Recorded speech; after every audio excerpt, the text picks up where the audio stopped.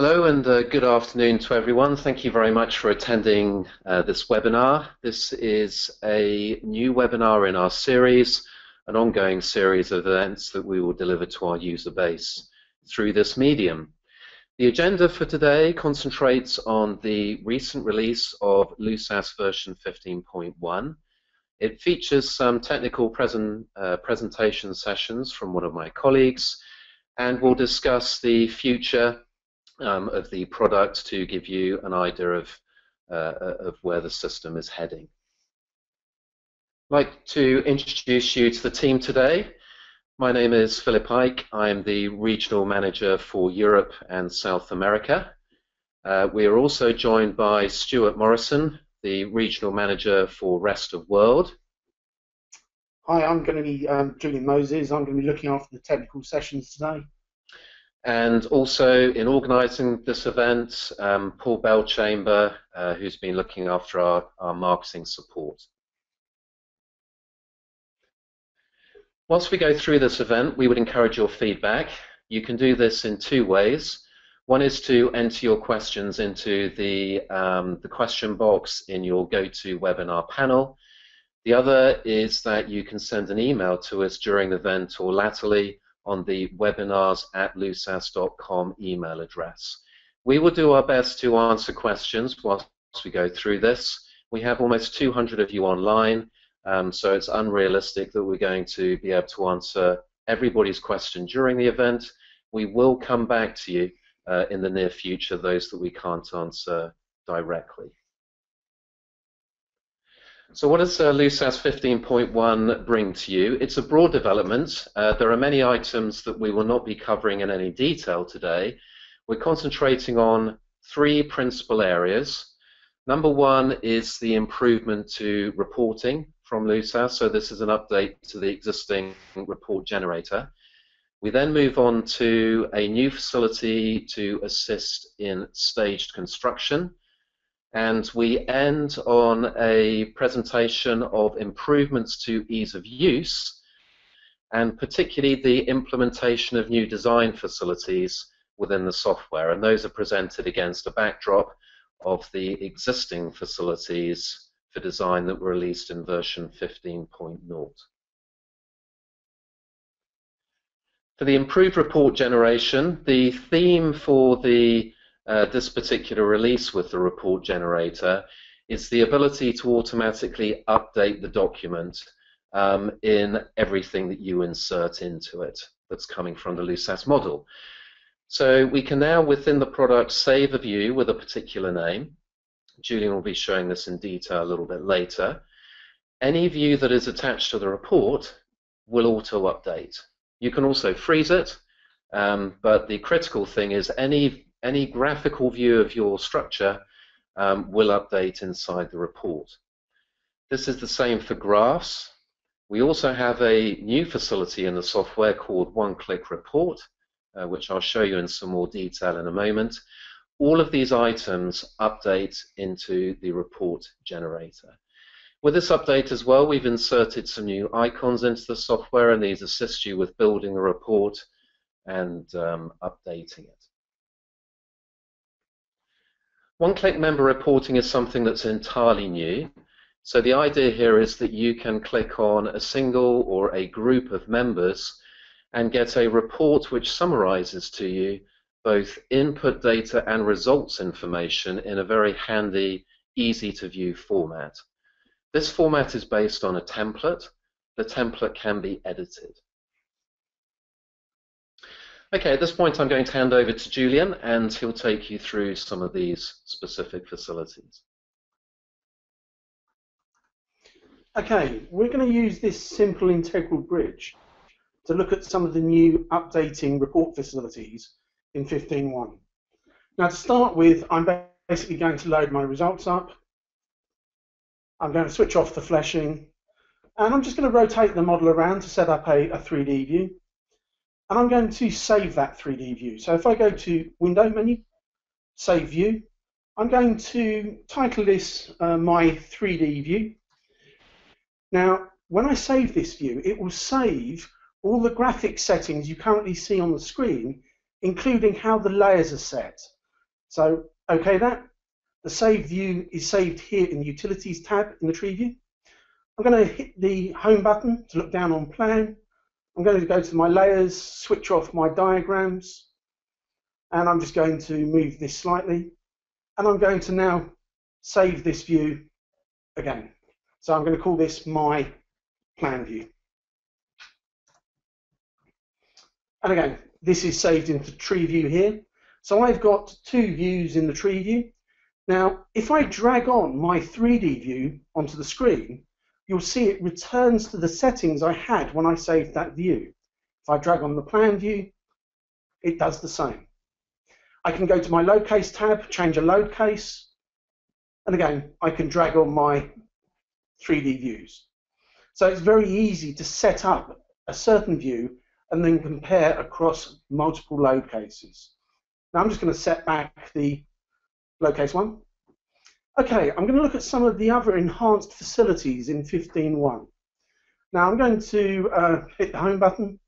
I'm going to go to Utilities, and I'm going to use the Graph through 2D. Now, we've always had Graph through 2D in the software, but what I'm going to do is drag a line from abutment to abutment, and I'm going to do a graph. But here, I can now select which load cases I want the graph to be of. Now, to start with, I'm going to leave this as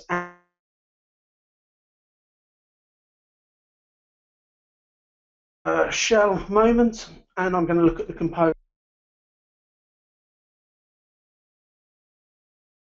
I've got to select something here. Now, under the extent, do I want to graph the whole model, or in this case, I actually want to just graph one of the groups called deck. So, OK that. Next, so thick shell NX.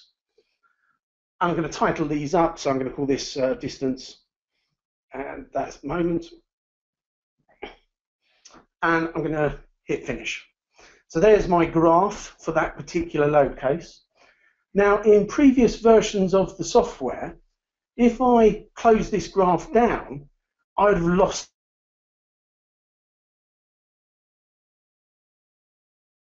here in the Utilities tab in the tree view. So if I double click on it, I get my graph back without having to go back through the graph wizard. But also, I can right-hand mouse button on that graph and edit it.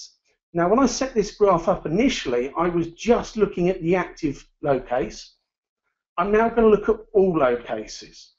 And what this will do is build a graph of thick shell MX, but it will use all the load cases. So each of these lines represents a different load case in my model. If I maximize it, here are the load cases I'm slicing through. Now I'm just going to close that down. Now the graph is still saved here in the tree view, but this time I want to create a second graph along the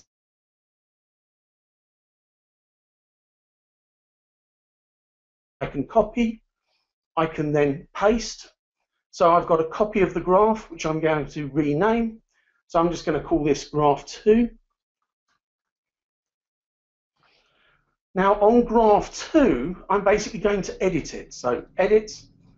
So I'm going to do a graph of all load cases, but this time, rather than look at the component MX, I'm going to look at the component MY. So there's my second graph along the same line, but looking at a different component. And again, these are going to be saved, and I'm going to use them in a report later on. Another enhanced facility in version 15.1 is the print result wizard. So utilities.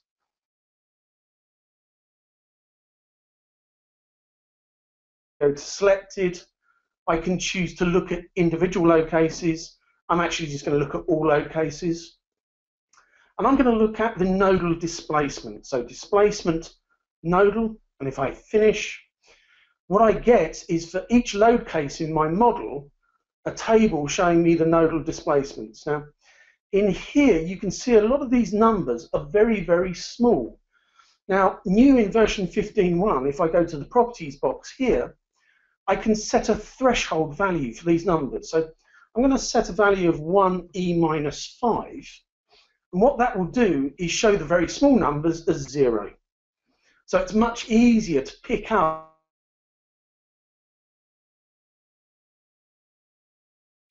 and all their load cases. Now again, if I cancel this in previous versions, I would have lost that But now in 15.1, that print results table is stored here. So if I double click, it recreates that table for me without having to go back through the print result wizard. Now, what I'm going to do is I'm going to now look at a three-dimensional view of the structure, and I'm going to switch back on my geometry layer. Okay, now at the moment I'm looking at the bending moments on the shells and the bending moments in the pile. But if I was designing this pile here, what I would actually want to do is look at the bending moments and the shears and all the other effects on the pile. Now, to do that currently, I would have to use the diagrams layer and look at the different diagram components. However, new in version 15.1 is the one-click report facility. So I've selected that line. I'm going to click on the one-click report, and what I will get is a summary page, a one-page report showing me all the engineering properties that the line has, but also the design effects. So I can see both the moments and the shears for that particular load case. Now, this one-click report can be printed out, or it can be saved into the LUSAS report. So I'm going to add to reports. Now, currently I don't have a report, so I'm going to set one up. I'm just going to call this bridge model. I'm going to leave the units and the number of decimal places the same and OK that. And I'm going to add my one-click report to my LUSAS report. I'm also going to take the surface that the deck is, so I'm going to select that, and I'm going to do a one-click report on the surface. Now, when you do a surface model like this, what you get is a little thumbnail showing you the effects that you're seeing, including the max and min values. Now, these thumbnails are quite small, but when you print it out, you can actually see the max min values, so it's a nice way of summarizing the effects on a particular item you're looking at. Okay, I'm going to add this to the report. So I've now got my two one-click reports into the report there. So let me have a look at those. If I view them, I will see them in the LUSAS report.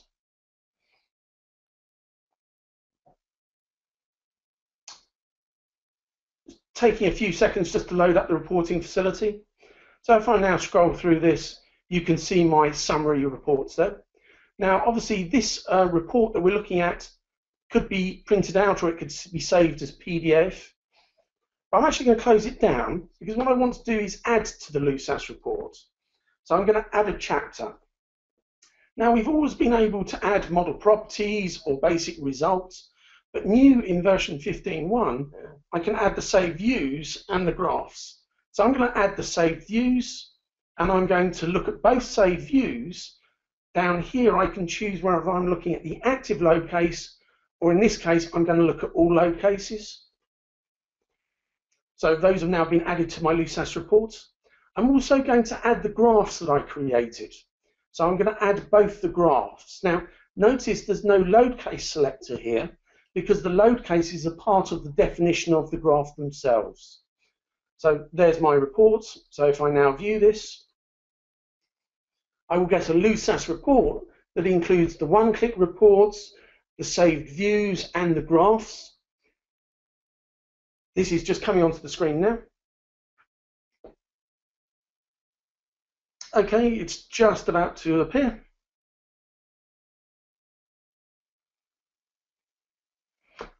Okay, so if I then scroll through this, you'll see my one-click reports. Those are my saved views. And at the back, I have my graphs. Now, again, I'm just going to close this down. Now, the real power of the auto-updating facilities in version 15.1 is if you make a change to your model. Now, what I'm going to do is I'm going to select this abutment here, and I'm going to move it in the X direction. So, moving it by -9. Now, what this will do is shorten the deck span. You can see that's happened there. Now, the results have disappeared because I need to rerun.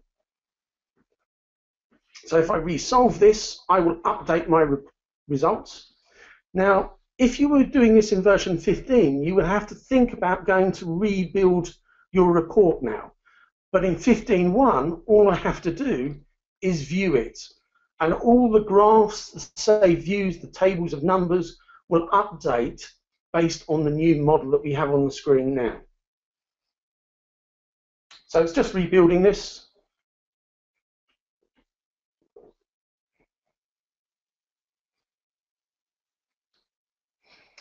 Okay, so my report is now on the screen, and if I scroll through this, you won't really see much change there, but there you can see the thumbnails have changed, and you can certainly see the saved views have updated based on the new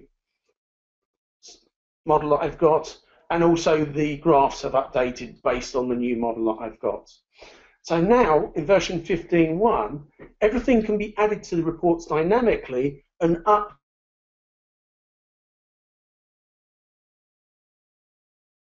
and more understanding of what's been updated in 15.1. Have a look at the What's New section in the updated help system. Okay, Julian, it's Stuart here. I've been monitoring the questions. We've got quite a few come in. We also noticed a couple of comments about the sound quality. We apologise if we're not sure where that is. It's somewhere on the line. And also occasionally for Julian's note that your voicing sometimes is coming in before the slide change, but just a point to note. Anyway, a couple of quick questions. You've been selecting single items. What happens, Julian, if you actually select multiple lines in the one-point clicking? What actually happens with that pile? If I'd have selected the 4 piles, what I would get is a one-click report for each of the lines in turn. So I would get 4 separate pages, one for each of the piles I select. So however many items you select, you get a one-click report, a page summary for that one item. Oh, that sounds good. And quick one, second question, can we customize the report's headers and footers? Yeah, in the LUSAS report, you'll notice there's a LUSAS bitmap in the top. Those can be customized, so you don't have to stick with the standard templates that we supply. You can actually customize that and make it look and feel how you want to. Okay, thank you. We'll move then on to the next part of the presentation. This is a completely new facility titled Construction Table Reporting. It is valuable in both construction and deconstruction analysis and can incorporate, if you want it to, time-dependent effects. So in other words, particularly for post-tension structures, you would be looking there at creep effects within the concrete. The goal of the tool is to produce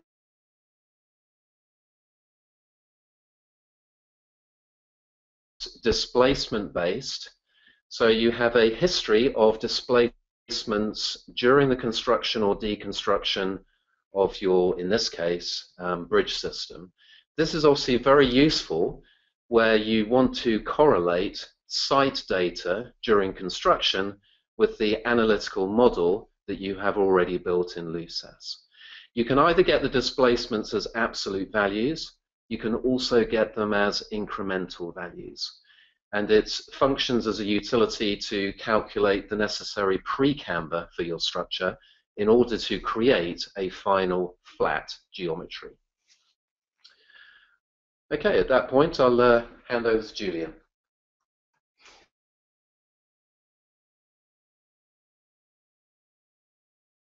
Control table.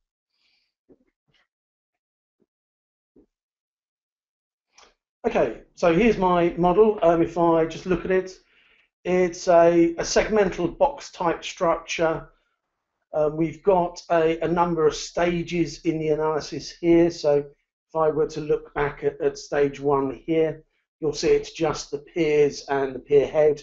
And as we go through the analysis, you'll see stages being added as we add segments. And obviously the last stage is where the whole structure is constructed. Now, before I actually look at the construction control table, I just want to look at a couple of the other engineering properties, the attributes in this model. And first I want to talk about the thick beams. So if I look at the thick beams, we're using thick beams, and these are the BMI 21s. Now, these were introduced into the system in version 15, as well as their quadratic equivalent, the BMI 31s. Now, when these were first introduced, they had limited nonlinear capability. But now in version 15.1, these elements fully support material and geometric nonlinearity. So these are now the elements that I tend to use for nonlinear modelling problems. Okay, if I close that down, I also want to look at the deactive control. And again, just to talk about some of the features that were entered into in version 15. So here, the inactive line control basically controls the deactive elements before they are activated. Now, we have fixed control. This is where the ends of the deactive element is kept in its original position. Now, fixed probably wouldn't be that useful for this model, but in certain circumstances it is useful. Horizontal is where the deactive elements are basically kept horizontal before they're activated. And I would typically refer to this as hinged cast.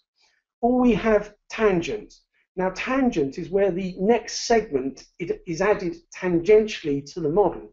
So I would refer to this as matched cast, and that's what this model has used.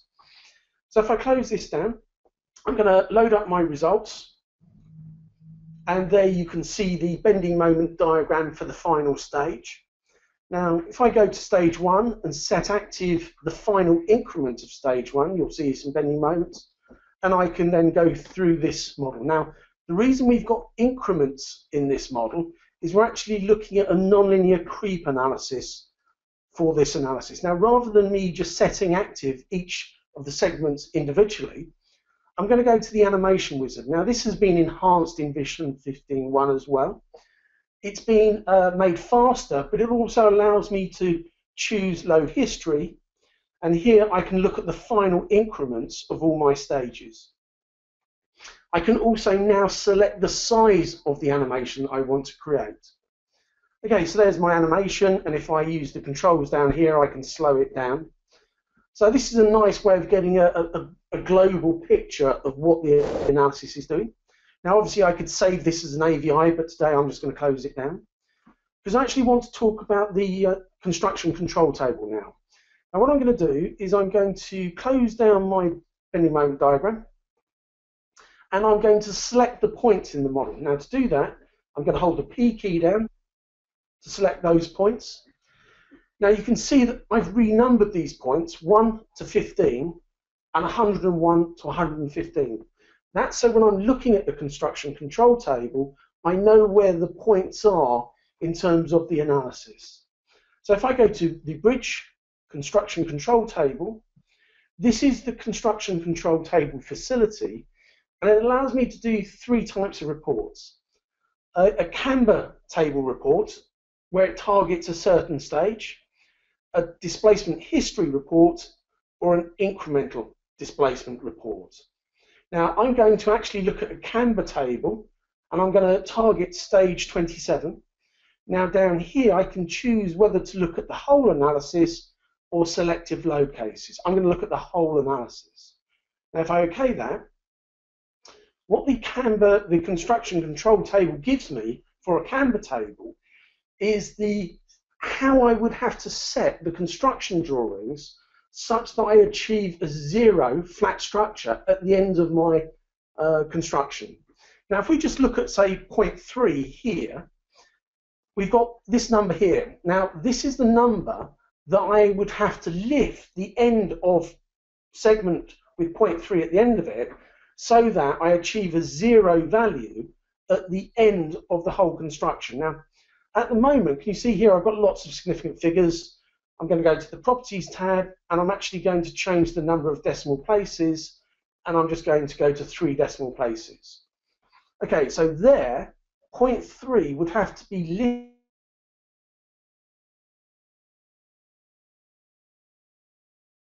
It basically is flat and at 0.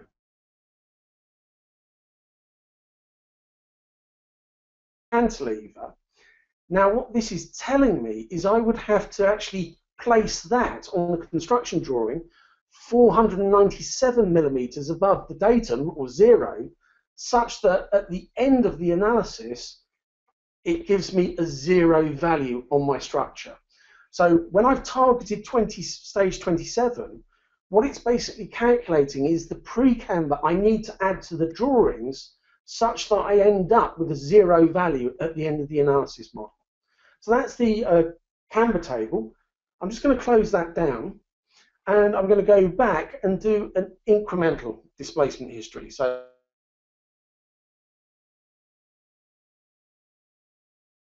now this is showing me sort of different numbers, but these numbers are all very useful as well, because this is showing me the movement at the ends of the segments as the construction progresses.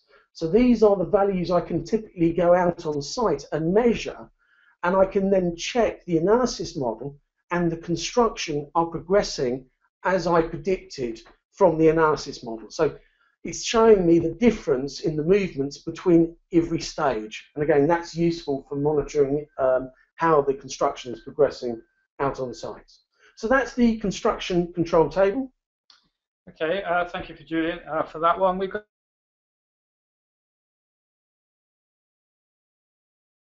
slightly related. I think Julian mentioned the word creep. The FIP. We also have the Eurocode creep, and we have the Chinese creep codes in there at the moment. Okay, in fact, there's a good question here. It's actually linking your first presentation to your second one. Can the construction table go into the report? It can, but at the moment it's saved as a text, a rich text format. But I can put that rich text format into the LUSAS report. Okay, another question.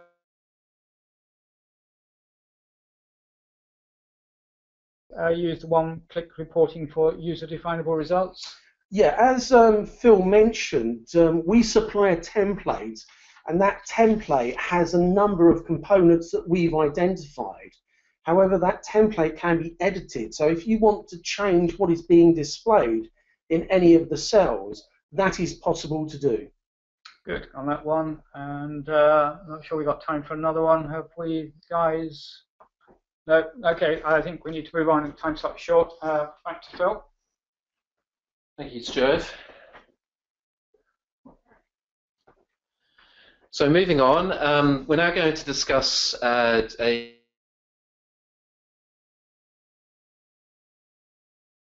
development which is all-encompassing to this. Version 15.0 was a major release, came to you as users last year. Within that, we had a variety of code-based updates in the release. The vehicle load optimizer was entirely new. This was released as a replacement to the pre-existent autoloader facility. We enhanced and updated our concrete creep and shrinkage, and Julian has mentioned some of the new codes that we already observe in that facility. Creep, of course, is part of pre-stress and post-tensioning, and the wizards are available again to a variety of codes of practice. And then on the sectional design, we updated the previous British standard slab designer to allow both AASHTO and Eurocode designs to be done within the software. Finally, we released an entirely new product, which is the Steel and Composite Deck Designer. This, at the moment, is to Eurocode 4, but again, we will look at additional codes in that facility. So that's what we have at the moment. Looking to version 15.1, we have more utilities in here that assist you in the design process. The first one is most relevant probably to building structures. So generally when you're looking at floor loading, you often will not want to model your floor structurally. You will model it with your analysis as a rigid diaphragm. That rigid diaphragm then needs a way of dispersing the floor loads to the boundary members. And this new version of LUSAS has a very rich set of facilities for how those loads are dispersed, either with simple trapezoidal load forms, or indeed you can split them up internally as if you had internal partitions inside each cell. So that's entirely new. We've tidied up some of the results, or indeed extended the facilities, particularly for envelopes and smart combinations. So here, previously, you could look at maximum only, you could look at minimum only. What you can now do is you can see both of these. So in other words, you can see an extreme set of values in a single plot. So it's a great rationalization of what we previously had, and for sophisticated or geometrically complex structures, it greatly simplifies the viewing of your results. Also towards the building design implementation, although it can be useful in other structures as well, is the inclusion of rigid zones. So this is where, as a designer, you will not be designing the area of the members that are included in the connection. And analytically, you want that part of the structure to be entirely rigid, in other words, locked. And LUSAS uses an automated approach to calculate this rigid section, if you want to use it. You can also customize how that rigid zone is defined. For those of you that have not used our user-defined results, I strongly recommend you to have a look at the facility. It's a very flexible tool for post-processing your results. Version 15.1 has extended that functionality, so we have more tools within user-defined results for essentially getting into deeper parameters from, say, cross-sections and getting information such as member lengths. All of this is with the final goal of using that infrastructure to deliver another entirely new facility in LUSAS, which is the Steel Member Designer. This is currently in development. We have a prototype for it. The prototype results can be seen on the screen. So here we have a report which has been generated, and I'm sure you'll all be very pleased to see the format of this. So we declare the formula for each clause check from the code of practice, substitute the values, and then create or deliver the results. You can either look at the results in this report, or you can view the information graphically on your model. And this is seen as a pass-fail display, either for parts of a member or for overall members, to give you a quick feel for pass-fail in your steel structure. Okay, Julian, I'll hand over to you to take us through that area of the presentation. Okay, I'm going to load up a third model. This is going to be just a simple box culvert model. Okay, so there's my box culvert model. This line here representing where the soil level is. So it's a simple buried box culvert. If I rotate it around, it's being modelled just using simple beam elements for this particular analysis. We've got some soil springs down here representing the soil. And if I look at the load case tab, we have a number of different load cases. So if I switch off the fleshing, switch on loading, set active the left wall. So we have some earth pressure on the left wall, we have some earth pressure on the right wall, and we then have some surcharge loading on the top here. We then have a series of combinations and envelopes, and if I look at the envelope is combining the worst effects of the dead load or the various combinations to find the worst design value. Okay, so let me first of all just go back to the dead load, and I'm going to load up my results. Okay, so what we're seeing on the screen there is the bending moment due to the dead load. If I were to look at some of the other load cases, I would obviously look at the bending moment for that particular load case. But what I'm interested in is finding the max and the min results. So I'm going to go down here, set active the envelope for force moment MZ. Now, I'm just going to go to my diagrams layer. Now, this is what we would traditionally get in version 15. We would get the maximum when we set active the maximum envelope. And to look at the minimum, I would have to set active the minimum part of the envelope. But as you probably just saw, in 15.1 now, we have this facility here, so I can add the minimum to the maximum display. So if I OK that, what I get is the minimums being shown in blue, the maximums being shown in red onto the screen. Now, if I want to, I could also just look at the extreme values. That will just show me the worst numbers in any case. But I'm going to look at max and mins. So it's now very easy using smart combinations or envelopes to look at the max min together on the screen, whereas in the past you would have to go to the Locase tab and actually set active the different parts, and you could never see them together. Now I'm just going to switch back on my fleshing, because at the moment the bending moment that I'm displaying on the screen assumes we have flexible corners here. So the bending moment goes right to the end of the line. But in reality, where these the wall and the roof meet here, that's going to be fairly rigid. Now, if I was doing this in version 15, I would have to use something like a constraint equation to look at that rigid corner. But now in version 15.1, it's very easy. If I go to my thick beam, double click, now in 15, this button here was called end releases. It's now called end conditions.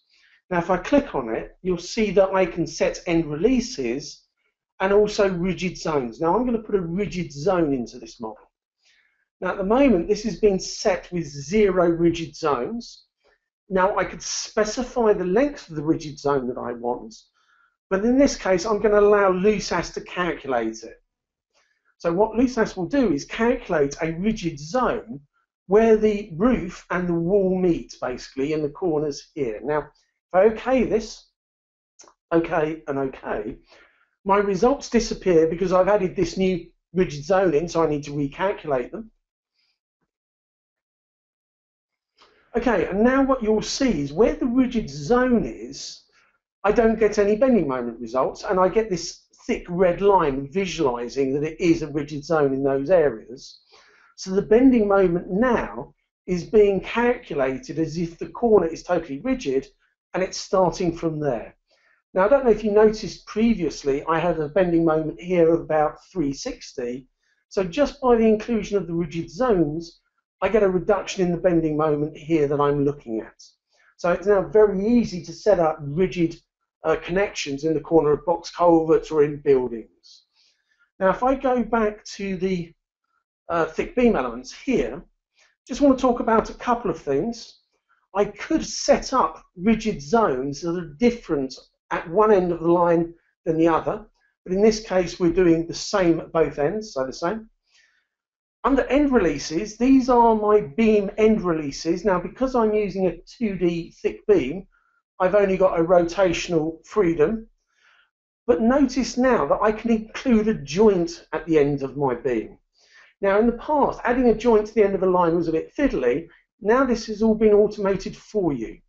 So in here, I can add a joint. Now that joint can go there at the end of the rigid zone, or if I don't have a rigid zone, it can go at the end of the line. So now the inclusion of joints into line models has been made much simpler with this include joint facility. So that's the sort of rigid zones and inserting joints into line models.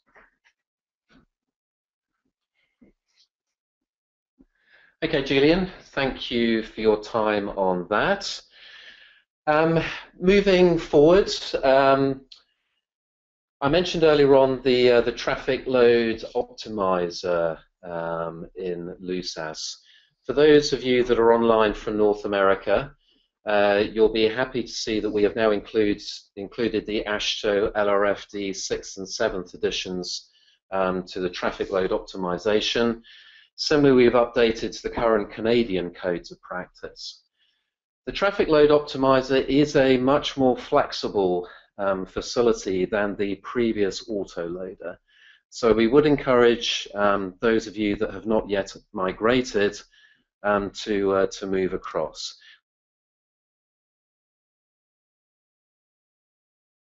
Autoloader into the new traffic load optimizer. Most of the important codes are now there, and we are working to include the additional ones in the near future. Another additional facility to the traffic load optimizer is the ability to look at onerous results only. So in other words, we're trying to rationalize here the amount of information that you're presented with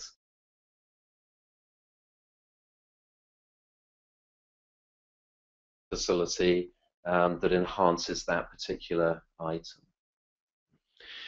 I mentioned at the beginning that version 15.1, as many of our releases, incorporates a wide variety of new tools and updates into the system. We're not mentioning all of those today, so we've concentrated on the three major areas, if you like. Outside those, coming back to ease of use, we have a new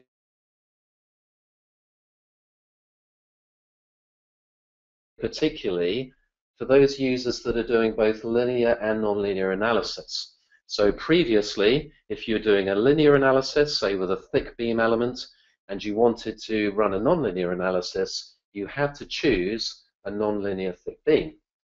This is no longer the case. You have a new family of elements which take you, which allow you to perform both types of analysis with a single element. So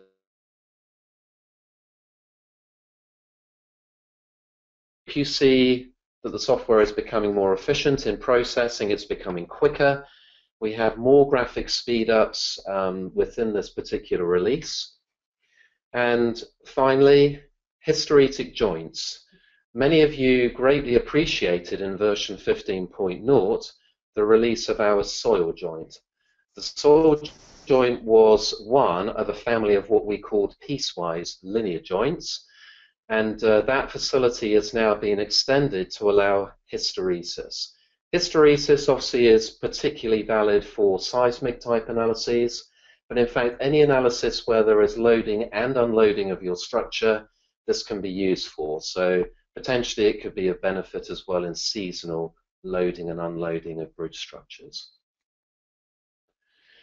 With what we show you today, if you want to remind yourself of some of the facilities or learn more about them, please do look at our help system.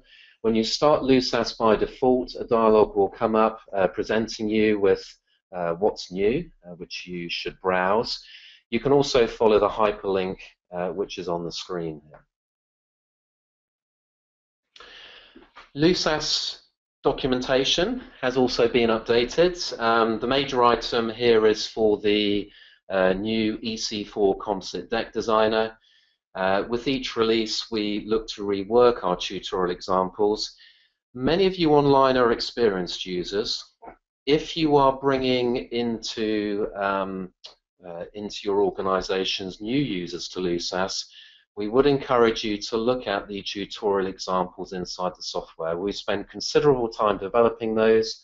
They are clearly defined, simple step-by-step guides towards certain structure types, how to create them, analyze them, and assess the results.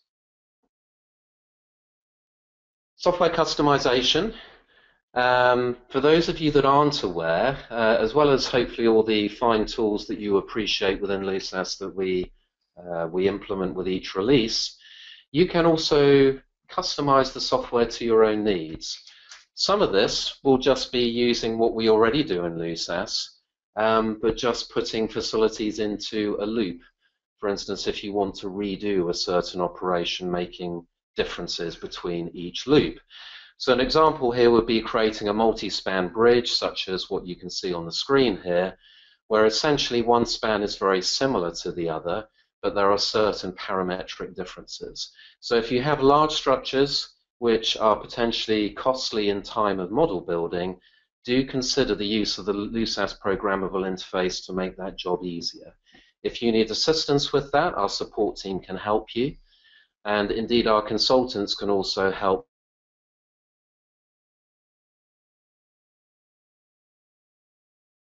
We've got some examples on screen here from some of our user base of dialogues and wizards that they have created within the software.